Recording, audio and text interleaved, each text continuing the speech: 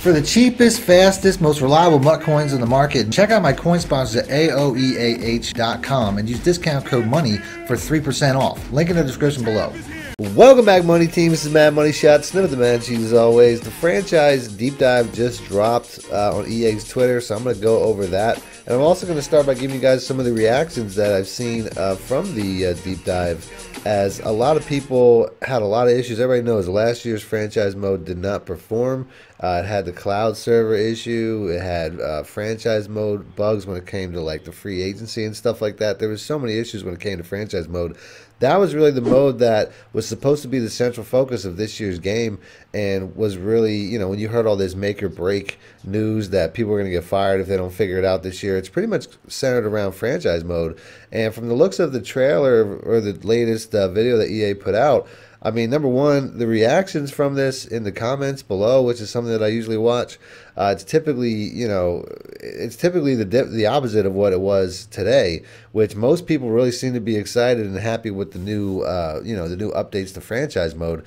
And I'm not going to lie, that reaction plus the trailer and some of the things I'm going to go over in this video today are making me feel like, I mean, I haven't played franchise mode in a long time because it's just, you know, been the same thing over and over, and it really hasn't, you know, been too great. But after watching this trailer and seeing some of these, some of the highlights, I might actually have to jump back into franchise mode myself. If you guys watch my channel, you know I play a lot of regular head-to-head gameplay because I like using regular teams. Well, it'd be nice to kick it up a notch and play some franchise mode. But before I do, if you guys want to see more videos like this, as always, leading up to Madden 24, I do plan on doing some best teams to use videos, some, you know, reactions, because I did play the game. I did play the beta for some time. So if you want to see more videos like this, make sure to be a subscriber, hit the like button, let me know in the comment section. Other than that, let's go and skip right into the video. Now, we're only about a couple of weeks away from real-life training camp, and that's one of the first things they talk about in this trailer, is that training camp is back. So if you get to, you know, if you're in a franchise and you get to the offseason, there's not really usually a ton to do other than the draft.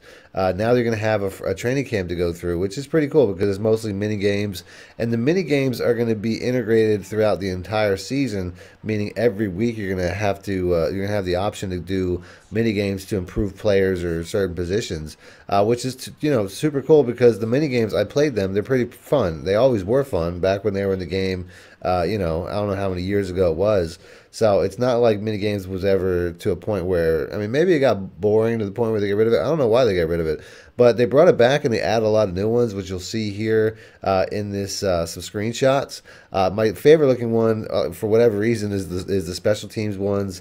I feel like when it comes to like passing, I just rather do it in the game. Same thing with running, although some of the running ones were always some of the funnest ones. And some of these look like, you know, they might actually improve the way that you play in-game. Like this one here where you're rushing the passer, going through two blockers.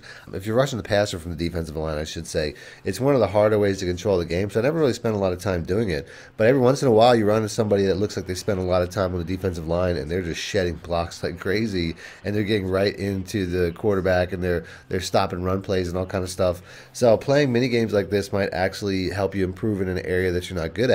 Now, they do take the time to say that they improved the logic when it came to free agency. That's because last year, like some of the best players in the game were getting released to free agency because there was some glitch in the system that wasn't allowing computer teams to negotiate with, you know, free agent players until the end of the year, and it was causing, like I said, some like high 90 overall players to get to the market that never would get to the market, like quarterbacks and stuff like that, young quarterbacks and stuff like that, which was kind of ruining, you know, free agency for a lot of people. One of the major things that they said that, you know, they've been talking about for a while is they expanded the trade system to 6 slots, which would help, you know, when it comes to trying to trade for maybe ridiculously high players. I mean, I could probably trade for Patrick Mahomes with 6 slots if I really wanted to, which is probably something you wouldn't be able to do with just 3 players because, you know, players that are like 99 overalls and stuff like that typically are going to be very hard to unearth.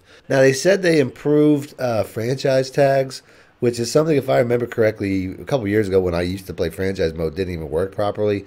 So that's probably what they mean. I don't know. Maybe they finally fixed something. I haven't played franchise mode in a while. Other than that, they also, I don't think 50-year options was a thing, where apparently now it is. And now you can restructure contracts, which is something that they've been saying for, you know, something for quite a while now.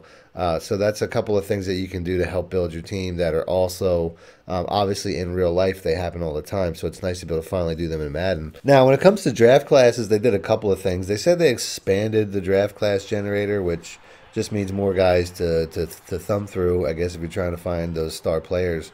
They said that they'll have players with 99 overall traits. They also talk a lot about how there's going to be players that will be able to play multiple positions, that you'll be able to switch positions, and they show like basically a Taysom Hill clone. And then they say something about players based off of legends, which, I mean, the player that they show has a completely different name, and I can't even tell you what legend it's based off of. Next, they go over the coaches, and they say that there's a new talent tree. They got a third talent tree.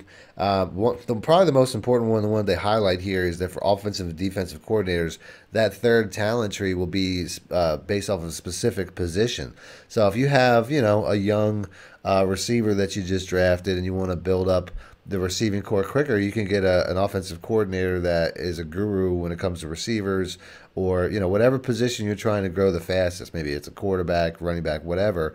You're going to want to get your offensive coordinator to match that, and the same thing on the defense. If you want to build up your cornerbacks, that'd be my number one thing. I know when I used to play franchise mode, to me, cornerbacks was always the hardest thing to get and one of the hardest things to improve. So I definitely think that would probably be one of the best positions, maybe safety, something in the secondary. But at the end of the day, it's based off of what you're trying to improve, and that's something that just gives you more control over improving that certain position. Now, they also go over team relocation, which is something that, to me, is, you know, I never really cared for it. I'm an Eagles fan. I live in the Philadelphia area. I never really wanted to move my team.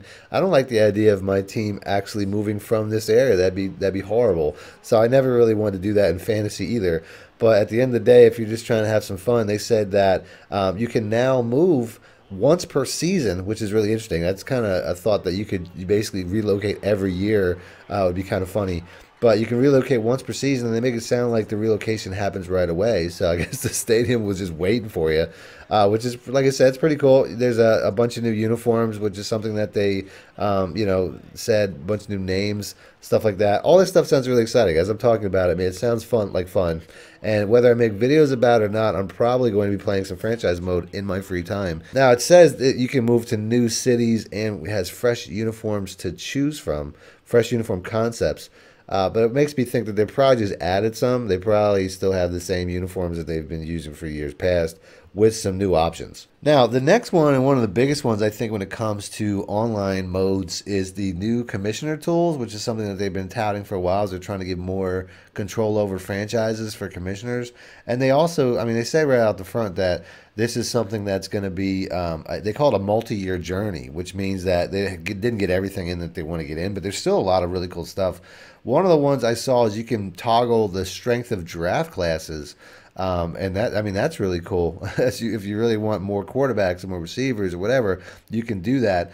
They also have the ability to adjust the offensive play call cooldown, the offensive play call limit.